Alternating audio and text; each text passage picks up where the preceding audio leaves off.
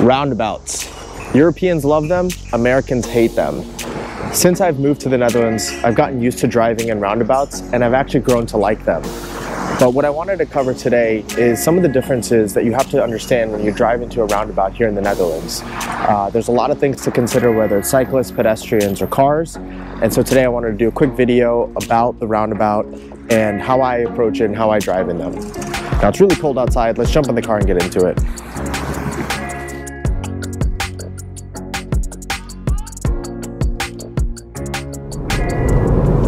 Much better.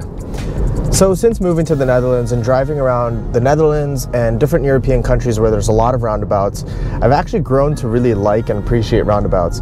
I think they're much more efficient than four-way stops, which are more commonly used in the US and Canada. And in most cases, roundabouts are a lot safer because there's less points of conflict and everybody's going in the same direction.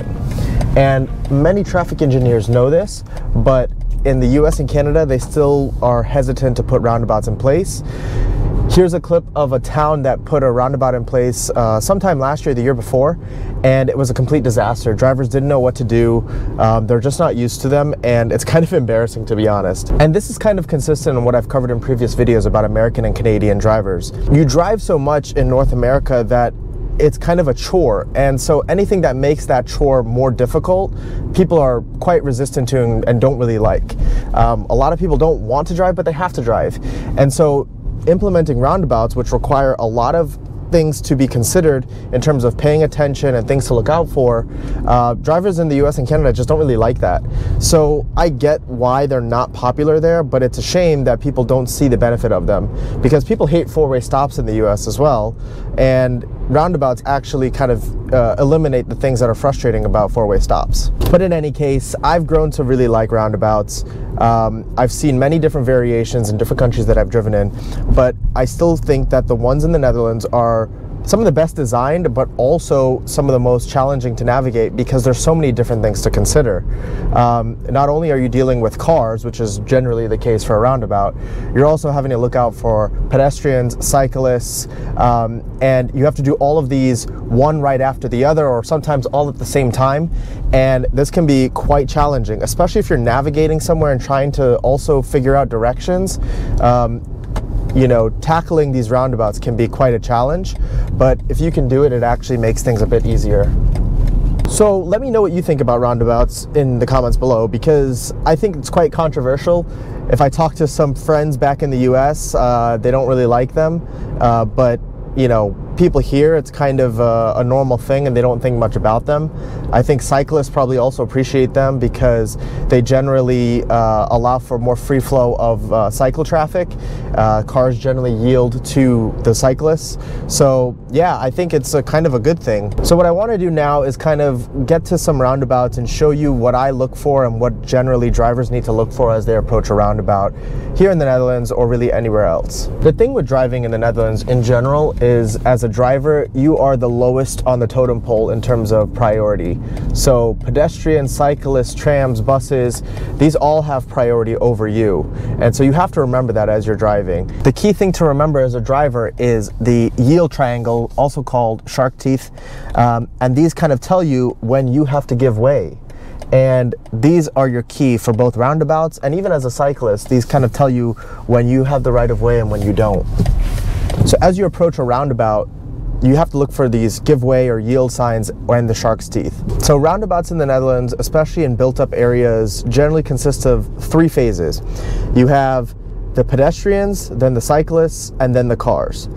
So as you're approaching the roundabout, there's three phases of things you have to look for, and again, each step of the way you have to look for these shark's teeth. And basically, as you approach the roundabout, first thing you need to look for is pedestrians. Generally speaking, pedestrian crossing is first, and you'll see the shark teeth usually tell you to yield towards pedestrians. So once you've done that, in some cases the cycle path is right there as well, and so you also need to look for cyclists. So at the same time, you're looking for pedestrians and cyclists. Once you've cleared that, then you need to look for cars. And then you need to say, okay, if there's a car in the roundabout, I need to wait, and if it's clear, I can enter.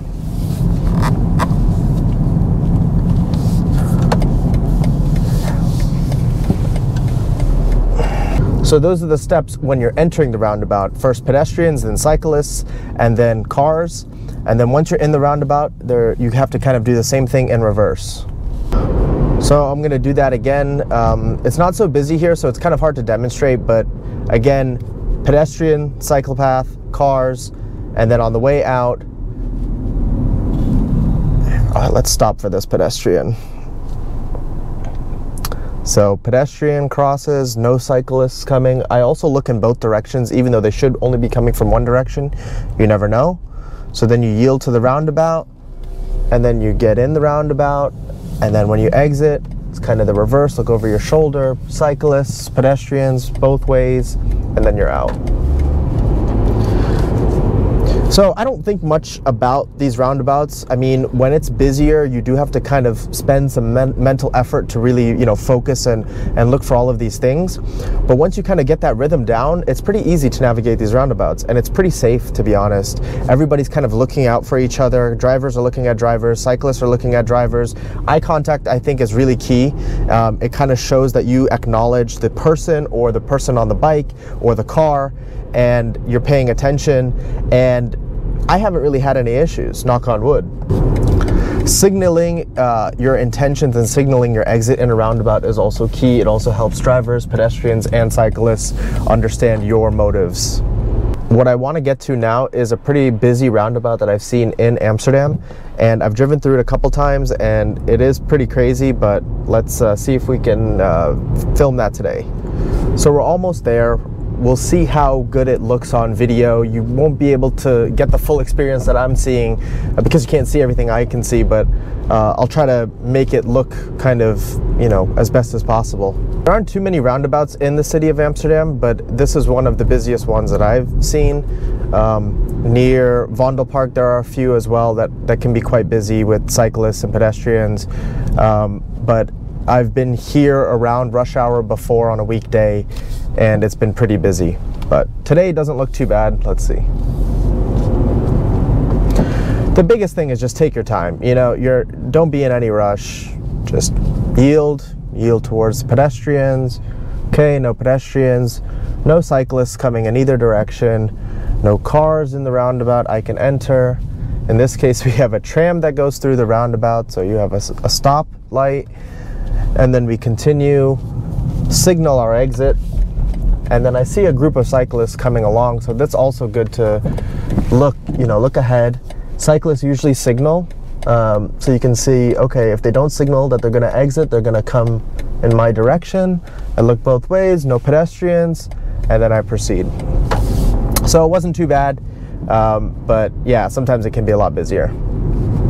So personally, I'm more used to roundabouts. I don't think much about them anymore. I think they're quite beneficial, quite efficient. And I think, in the US and Canada, there needs to be a little bit more adoption because there's a lot of cases where roundabouts can replace four-way stops. My most recent trip to Canada, I saw more roundabouts coming into place. You can see some of that here. But back in my hometown in Florida in the United States, there's only 2 roundabouts that I can think of. I'll show them here on Google Maps, but even then, they're not very common. It's extremely rare from what I've seen in Florida. Don't know if that will change as traffic engineers kind of see the benefits and start to adopt more European ways of doing traffic engineering. Anyway, let me know what you think in the comments below. What do you think about roundabouts? What do you think about roundabouts in the Netherlands? I know there are many different types in the Netherlands that I haven't even covered in this video, maybe in a future video, but let me know what you think in the comments below. Look forward to reading them. Thanks for watching, and please consider subscribing.